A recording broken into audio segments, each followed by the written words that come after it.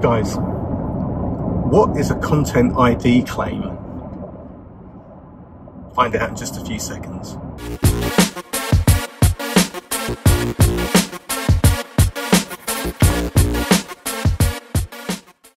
What's up YouTube, Dave here with Seeing Through a Lens, and thanks for stopping by the channel. And if you haven't stopped by here before, please be sure to click on that subscribe button and please click on the bell icon so you can be notified of new videos. So guys, YouTube can be pretty painful.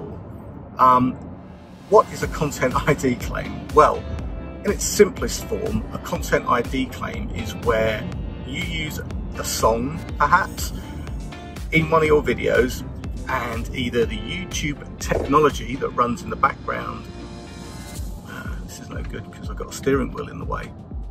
Never thought of that. I am hands-free though, so look. Yeah, anyway, so let's get back to my face. Okay, I'm gonna have to wait a second. Hold on. Never really thought this through, did I? The whole mounting the phone where the steering wheel is. Never mind. I'll be kind of going in a straight line very shortly. Okay, so I'm back. So, what is a content ID claim? Sorry, cracking myself up here. What is a content ID claim? Right, so, in its simplest form, a content ID claim is when you use a song in one of your videos that an artist or a record company or a publisher or whatever decide that they've got claim to that track and you don't have permission to use it.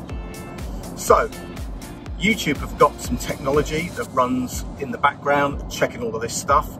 I also believe that the content companies also check, but I think it's mainly YouTube and their technology that's automatically trying to find this stuff. And sometimes I feel they get it wrong. So I uploaded a video very recently. I've put a card up here, you can check it out. It's on the DJI Osmo Pocket and the Osmo Action, and it's kind of like a comparison on both of them.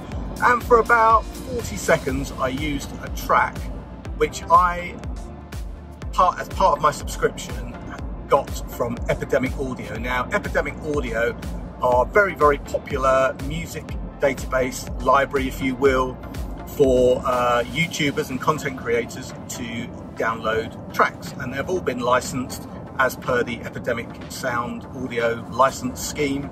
And if you subscribe to that and you've got an active subscription, you have got a license to use that track.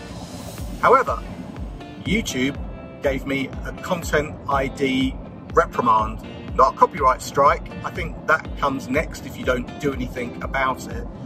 But I've tried to raise a dispute, but every time I click on dispute, it doesn't work.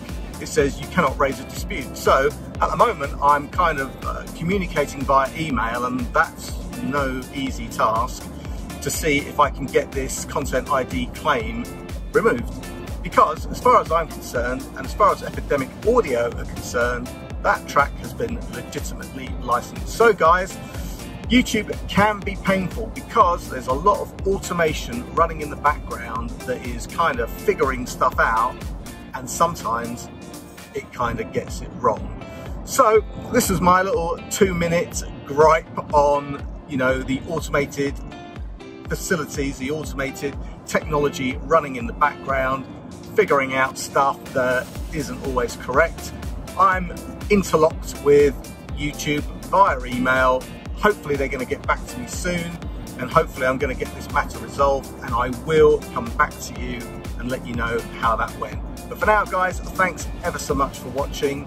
I'm Dave with Seeing Through a Lens. If you've got any comments, questions, if this has happened before, please leave me a comment in the comment section below. Until then guys, I will see you the next time. Bye for now.